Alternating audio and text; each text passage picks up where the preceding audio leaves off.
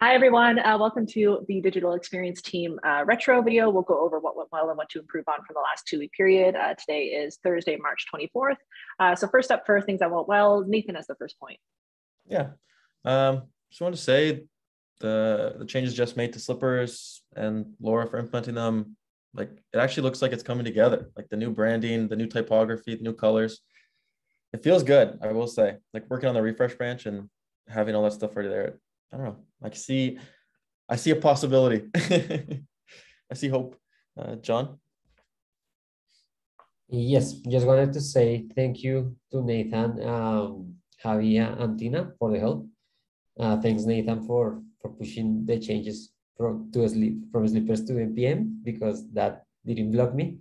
And also Javi for helping me on some other things.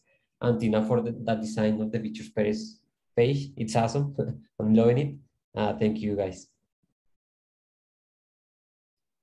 I think I'm next. Just a general statement. I don't know if everyone's feeling this way, but I'm just feeling that the collaboration on our team has been really good. Probably the best I've ever experienced in my entire career.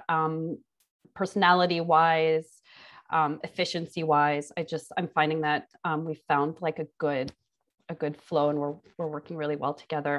I don't just mean inside the UX team. I just mean like engineers with design as well. So thank you, everyone. I think I was last. Yeah, agree. Yeah, I posted in the chat that thank you. We're all in this together, and now the High School Musical song is like stuck in my head. Sorry. So things to improve on. I have the first point. When I moved the homepage over to the new repo, I didn't delete it in the old www repo for a couple of reasons. I know the release post runs a job. You can do like a bundle exec rake release, and it kind of adds like increases the release version automatically on a certain page. So I didn't want to mess with any of that. And I had thoughts about the review apps or booting the site up locally would land you on kind of a broken page. Maybe we should have a placeholder page, So I had thoughts. I see Tyler has a couple of comments in response to that. First one, just like leave it for now. We should do stuff with it, but like not in the next month. Like if it ain't broke, don't fix it. And like we really don't want to break release post process because it's like very annoying to troubleshoot. So that's a great call.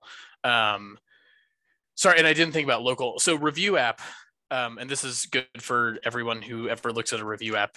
The review app in the www repo tries to be clever about if you click the view app thing, it will like look at the file that has like the most changes or the first changes, and it'll like try to take you to the thing that rendered that. So sometimes it works great because people like changed an index.html file. It's like, yeah, that's the web page. But sometimes you change like a data file and it's like, that's not real. Like that doesn't exist on the like server.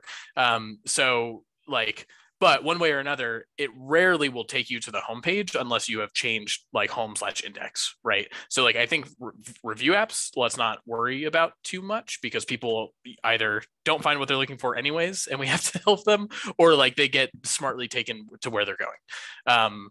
Local stuff, maybe let's do a to-do. I think placeholder is probably a good idea. Even like I would like spend 0 time on it and put like a p tag that's like, hey, sorry, like this is no longer a thing. Like, good luck.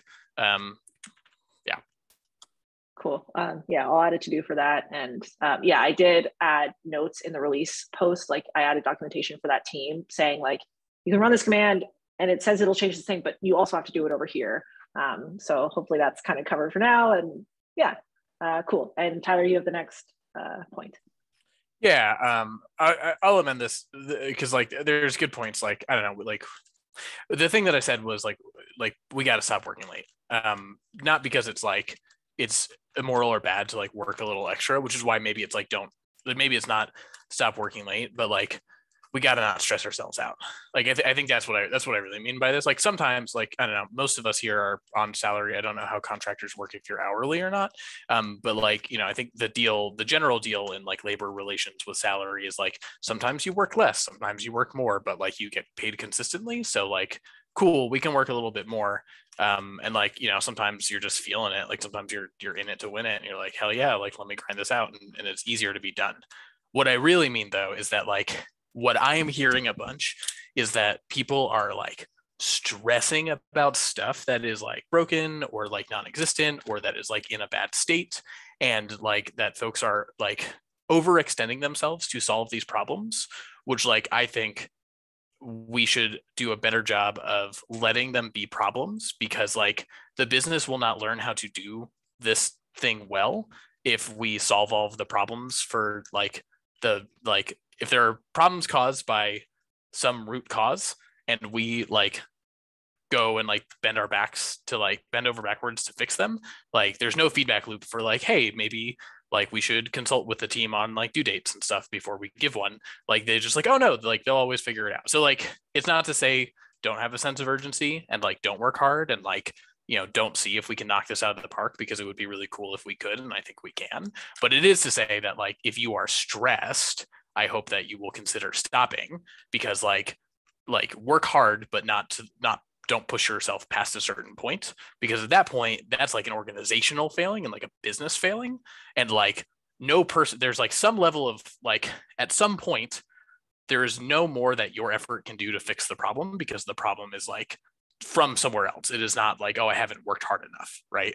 Like it is like I have like the parameters for this are incorrect and we need to like readjust. But if you push yourself past that point, no learning happens on an organizational side. That's what I mean. Is like, you know, I don't know, put in a couple extra hours. Like, great, we'll get there faster. But like, don't sweat it.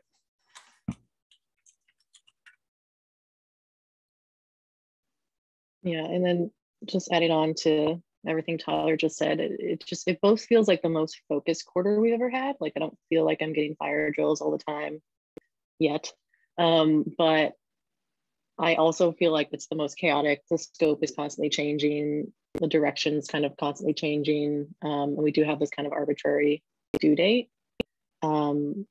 which I think Laura also chimed in about. I'll just read my second comment after that. And sorry to send it back to Laura, but I feel like even if we had this arbitrary due date, we still should have been consulted about like what workload we could do within that time as like a base level. And then if we can do something beyond that, great. But we never really were given the chance to even scope out the project. Hopefully that's why Phil's is here, and I'm hoping like in the future we can do better. But we definitely need that opportunity to like even see what work is going to be possible before committing to anything. Yeah, I don't know where April 27th came from. It just came and was told to the whole company before we even had specs or, you know, had even seen the workload. And now we have to commit, and it does feel very arbitrary. So that is kind of spooky, because I keep seeing, you know, messages in Slack being like, you know, what about A/B testing? And, you know, answers being like, don't worry about A/B testing. We're razor focused on April 27th. And it's like, okay, like I get that there's urgency, but, you know, I don't know where April 27th came from, and why. Yeah, I think where we are, Barker might have the next one. Yeah. I think it's going to take a little extra from the team for the next 2 sprints to meet that deadline. I'm not seeing a way around that. But it'll be really exciting. It's like a really exciting project that we're working on, and it will be great. But if you look at like the way the epics were scoped out before we had that deadline, it kind of hinted towards the amount of work that we need to do. So I think we tried to communicate out, but the deadline's still there. Yeah, I guess like that's like the thing that I wrote in response to the agenda is like, I don't know, like there's still like a level of like at a certain point of like extra work required. The answer is like, well, it like isn't going to happen, you know, like which like is like not to resign to that, but I just like we like I don't know. I just like I don't think like meeting the due date shouldn't supersede like the good principles of like what makes GitLab a good place to work, right? I think that's what like there are like great things about this place, and like if we do away with them to meet April 27th, then like that's bad. And then we'll never get them back again too, right? Like that's like once you like once it's changed, it is like very hard to change it back the other direction. And like this is the whole thing with like software companies like GitLab, where it's like, well, you know, Like there's always more work to be done than you can get done in any given time frame. And like, if you do it in such a way that is unsustainable, you will not sustain it. So like we must work in a sustainable way. And like, sure, maybe that's 45, 50 hours a week for like a couple weeks, but like it is not 60 and it is not stressing out. Right. All right. I want to ask a question. So what can we do in the future so that this doesn't happen again? Actually do quarterly planning. Also, like a real legit quarterly planning where we sit there, we scope out the work, we rank order it, what we can do, what our stretch goals are. That's my biggest like complaint for the last year has been, is we've not been doing quarterly planning, actual quarterly planning. It's been just like someone up top saying this is what we need to do, and then we're just accepting it, and we need to actually figure out what's possible.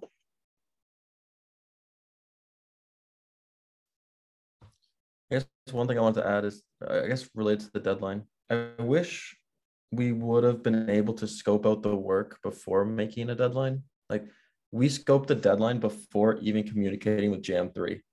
And I'm sorry, but that doesn't really make sense. Like what if in a bad scenario that Jam3 just couldn't come through with what we were expecting?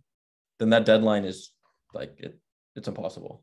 And so I don't know. I think we need a little more information before we commit to things, at least deadlines. I posted in the Zoom chat too, but the Gantt chart that Jam3 has is like a tool for Jam3. And I think it's working for them, but I don't think that it's working for our team. I keep seeing inconsistencies for both of the squad meetings I was in yesterday. We saw some weirdness in it. And it's like, even on the best of it, if everything goes well, yeah, we can maybe follow this timeline, but it does seem like our team's work was kind of like forced in there around, you know, the Jam3 work without our consultation. And without, again, having any mocks or designs. So like I've taken, you know, project management courses, and I think that Gantt charts can work well, but this one did not serve us. Do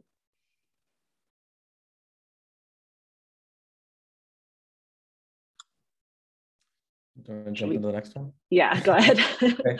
Yeah, this is more of a, like I said, a self call out, because I guess for the last couple of iterations, I've been kind of just organizing work, but I'm realizing that I'm like, it's just too big. Like a full page is way too big. It's too many waypoints.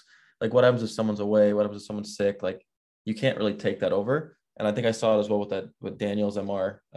If it was smaller, it would have been a lot easier to take on, but Miguel pretty much had to like redo the page, which is not good. So at least this iteration and going forward, like for example, we have kind of the first designs for the new homepage, and I'm going to do it into sections. So like the top section is like one issue, the next section is the next issue, and it's way more manageable that way. We can also do things in parallel. It's way better. I think Megan wanted to add on to that. Yeah, I'm glad you said something similar, because as I was working on the customers page, like at first looking at the issue, I'm like, all right, I have to make a whole page. I've never really had to do that before. It's going to be a big one, but I got this. And then as I was working on it, I'm like, oh man, like each section of this page is like its own component that like manipulates data and does stuff. So I think going forward, at least like for my own, like just like vocalizing or showing how much work would actually, not just like slapping 8 points on something, but like not really showing what's actually going to go into those 8 points. Making smaller issues might communicate that better for myself.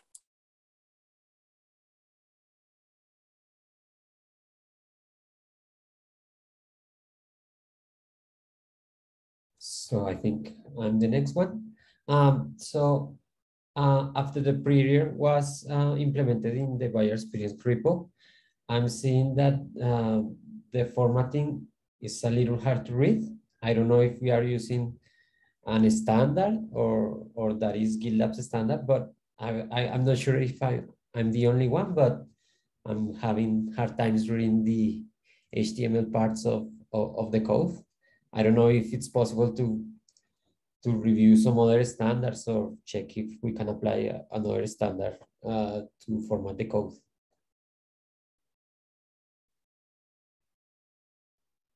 I want to add something actually about prettier. Maybe it's an action item. I noticed stuff that you don't want to commit is getting run through prettier. And so I'm wondering if there's a flag we can put on, because there's a couple times I have like new files that I've been working on, and I'll jump from branch to branch on, and I'll still have them there. But then they just light up like a Christmas tree, and I have to either stash them. Like, it's just frustrating. And so maybe there's a way to make it only on stuff you want to commit or state. Yeah, I don't know. I don't know if that's possible.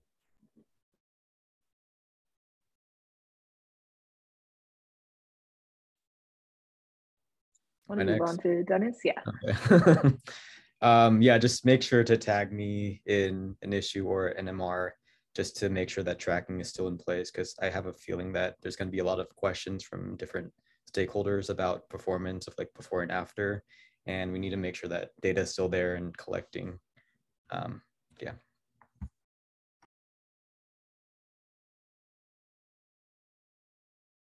Lauren? Yeah, mine's a fun one we should work on. Our team's having a moment.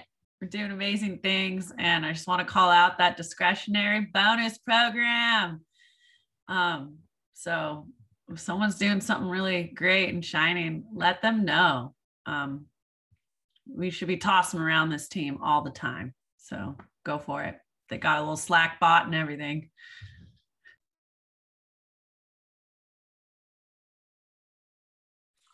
This is another place where like my point about like not working actually, like I went to like recommend Nathan for a discretionary bonus, and like you can't, because he like worked like at like midnight last night or 3 a.m., whatever the time zone difference is, but like you are specifically disqualified from discretionary bonuses for working late. So like I think that GitLab is telling us like don't do it, right?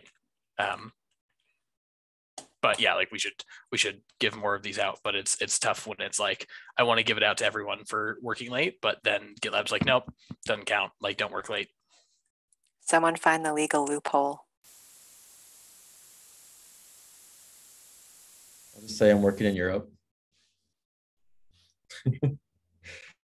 Yeah, I'll have to look at it again because I had it up this morning, but I closed it. But I think it also talks about how like if people just do their jobs, you can't give them a discretionary bonus. Like if they were assigned a project and they do that project, even if they knock it out of the park, that doesn't count for a discretionary bonus. Because I also looked into like, you know, rewarding people for the work that they've done recently. And it's a lot of it was just work that was assigned that we did. And apparently that's just like our job. So it is like a little puppet string kind of deal that we have to. Yeah, but just try it. Submit it, write something that looks great. See what happens. You might be surprised, you know? Yeah, even if it's part of our job, like technically everything we do is part of our job, but it's like, did they go above and beyond in that thing that was a part of the job? Maybe that's where it comes in. I don't know. Yeah, I know it was Michael Scott that said you miss 100% of the shots you don't take.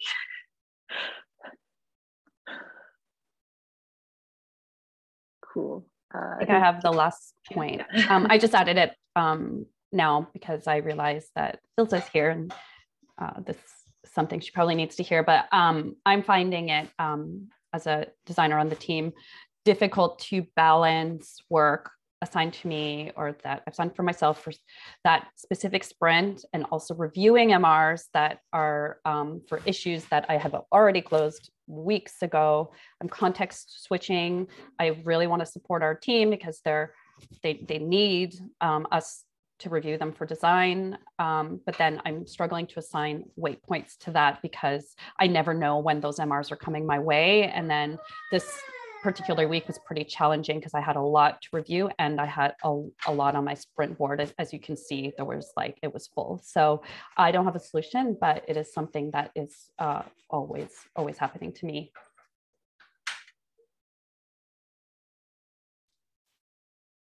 I'll pose another question. Can we adjust our sprint plan to accommodate? So I think everyone on the team needs some points weighted for reviewing MRs. It'd be great. Sometimes you just don't know when they're coming your way. That's the thing.